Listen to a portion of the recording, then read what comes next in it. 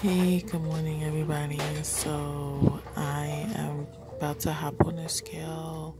It was early. I got on the scale around 6:30 this morning, and as you can see, the scale is 207.2.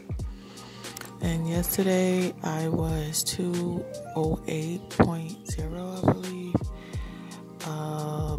That's a loss of 8 points in 24 hours. So today is August 28th. That's a Saturday, 2021. And I am very happy that I'm losing a pound a day.